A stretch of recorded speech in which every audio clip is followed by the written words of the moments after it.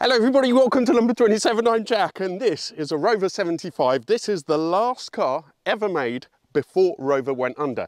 Now there are many theories as to who was responsible for Rover's demise, from BMW, the government, Honda, to maybe saying, well, the 75 just wasn't good enough. I had given up trying to find a definitive answer to what went wrong, but in this video I'm going to outline the main theories. And lastly, we're going to take it out for a drive and find out, was it the car itself? Was it just not good enough? Right, so the first theory about what went wrong is that it was all down to the British government. Now, BMW, when they bought Rover, ended up investing about 2.5 billion, of which 800 million was the purchase price, but the rest, so 1.6 billion, something along those lines, they had invested into Rover. They were then incredibly miffed when they asked, towards the end of the 90s, the British government to give them a subsidy of 200 million, and that didn't seem to be forthcoming. The Blair government dilly-dallied, initially offered 125 million, then they offered 150, but by that stage, things had already moved on. It was too late. Things had already moved on.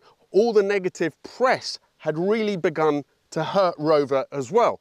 So could it be that it was all down to the British government? If only they'd given BMW a bit more money, maybe we wouldn't be in this situation today. The second approach, and one that I think is a bit more tenuous, but it is important to understand if you want to know what happened to Rover, is that it was actually Honda's fault. So in the 80s, Honda kind of helped Rover to survive, frankly. They let them use their designs, and some of the most successful cars, the 400 and 600, essentially were rebodied Hondas that used Honda technology. Once BMW had bought Rover, they insisted that obviously Rover kept on paying them royalties for the Honda technology that it was using. This meant that it was very difficult for Rover to make a profit. They didn't have enough volume to be able to sustain that kind of model. So enter BMW. Now initially they were hailed as the saviours of the British motor industry. It looked like a great match. Rover concentrated on making comfortable cars, BMW sporty. They didn't have the off-road experience that Land Rover had.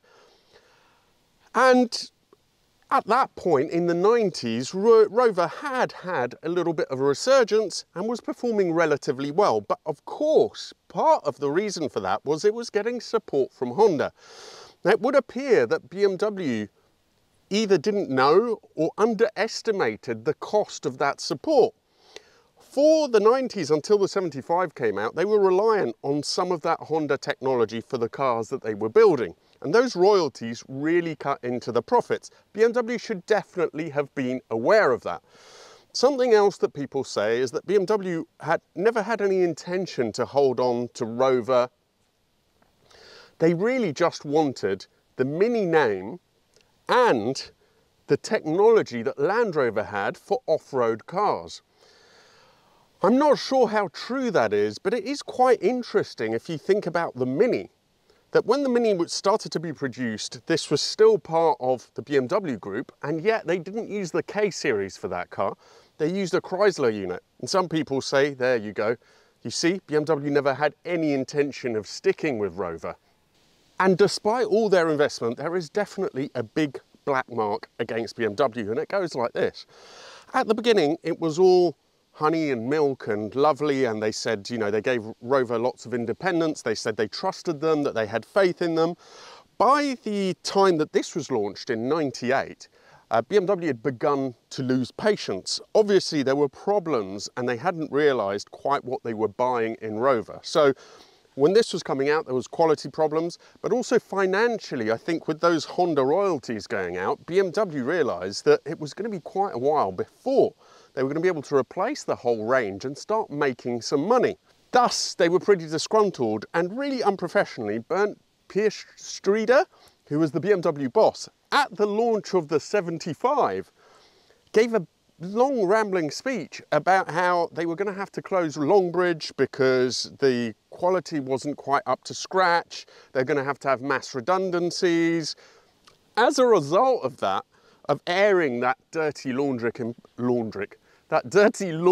in public, sales of Rovers plummeted making the situation even worse. Perhaps the 75 just really wasn't a very good car, and that's why it didn't sell. Let's take it out. I'll tell you more about how it drives, the good, the slightly less good, and then we'll try and decide just who was responsible. So the official launch at the NEC was a bit of a disaster because it took away attention from what was otherwise supposedly a good car. But when the journalists actually got hold of these, all the reviews were actually very positive, not just from the British press, but from the foreign press as well. So the 75 was judged to be a pretty good effort. Now this one is my own example, and it was built, I think, in 2003 or 2004. It is judged that the earlier cars, while still under BMW ownership made in Cowley, were slightly better quality. There was something called Project Drive, which was when Rover was offloaded by BMW and the sort of private consortium. They went on a radical cost-cutting drive. But from the things that I've seen, it's stuff like the handbrake gaiter here is now plastic rather than leather as it was originally. There are a few little sort of nuts and bolts that were changed, different sort of logos, all that kind of stuff. So there was definitely some cost-cutting, but I've got some real gripes with stuff that I don't think was changed as part of that cost drive. Now, first of all, let me just say that I think the interior is a fabulous piece of design. It's got a little bit of that oldie worldy Rover feel. I love those dials. And so I think visually it's a real success. When you look at it from a couple of meters away, when you first open the car, you think, wow, it's a great place to be in there. But when you actually start using the car a bit more, you find out some limitations. So for example, just opening and shutting the door, that does not feel like a nice quality sound. Then there's other things like these window switches. They look absolutely hideous. They're not nice to use, and you know, they're sort of quite wibbly wobbly. They do not give you, this car has 85,000 miles and the driver's side one is super loose. There are other things, I mean, I could go on, but there's this little lip here, which looks very nice, but then you might I touched it just to see whether it pulled out or did anything like that, and there's nothing underneath. I don't think it's just this car, but it's just, you can just feel the plastic ribs, the strengthening ribs, and that feels really cheap. There are examples everywhere of that, so looks amazing at first sight, but the quality doesn't quite seem to be there. There's other things like the selector. This is a diesel car, it has the BMW engine. I imagine that the selector is a BMW part, but somehow or other it manages to feel really quite cheap and shoddy in this car. I don't know how they manage that, but it's just, it doesn't have a nice action, and usually, at least on an auto gearbox, that is, you know, that usually it feels nice to be shifting, you know, into drive, not on this car. Admittedly, someone pointed out in my other video, you don't have to use it very much. You put it into drive and kind of forget about it, but it's just not a very good first impression. Now, you will have noticed that I do have an auto, it's a diesel. I wanted a diesel, didn't necessarily want an auto, but the 75 is actually one car in which having an auto, even one of these old slush boxes, this is a 5-speed, it is a slush box, does dent performance and economy. But the standard cars had a plastic clutch slave cylinder, which is in the bell housing. So when they get to this age, if that goes, with a lot of them, it's just scrap the car, because you have to take the gearbox out to replace it. So can we attribute these quality issues to Rover? Well, to a degree we can, but I think it's also down to BMW. I know BMW wanted to keep the products very separate, but I really don't understand why they couldn't use exactly the same switchgear. Some of the stuff in here is shared. For example, I know the climate control system, I think, is BMW, but the switches aren't. And I don't get that. It would have cost less money, they would have been better quality, they would have looked better, and certainly VW doesn't seem to have suffered, Audi doesn't seem to have suffered by using the same kind of switchgear as VW. One theory is that Rover initially wanted to make it rear-wheel drive, which of course would have been a lot more prestigious. BMW didn't agree. Whatever the truth of that is, you've got this transmission tunnel which has hobbled interior space, which is a problem. And it's a problem also because they didn't want it competing with BMW products, and as a result, this wasn't really quite any solid segment, this car, because It's bigger than a 3 Series, smaller than a 5 Series, but because of the way it's been designed, the interior, I mentioned that transmission tunnel and so on, there really isn't that much interior space. So it's quite a hard car to place for buyers, or it was at the time. Now we go on to the looks. I don't get it, because I've always thought that these were very handsome cars. As I said, I think the interior, in terms of that it looks very good. I think the exterior as well, really quite a successful rehash of old British ideas. And Rover being Rover, that kind of junior Bentley, very junior Bentley approach, I think would have suited it really well. So to me, the looks weren't a problem, but I understand if you read sort of some of the articles of the time that they weren't universally appreciated. Maybe you can tell me what you think, but I still believe these look good. They did a facelift in '94, I think, which to me absolutely ruined it. It's sort of, you get one single front light with a bit of a blob on it, and it wasn't an improvement at all. Okay, we got the negatives out of the way. Let's talk about how it is otherwise as a car. I wanted something that I could waft around in, that would be comfortable, that would be quiet. And it fulfills those roles really, really well.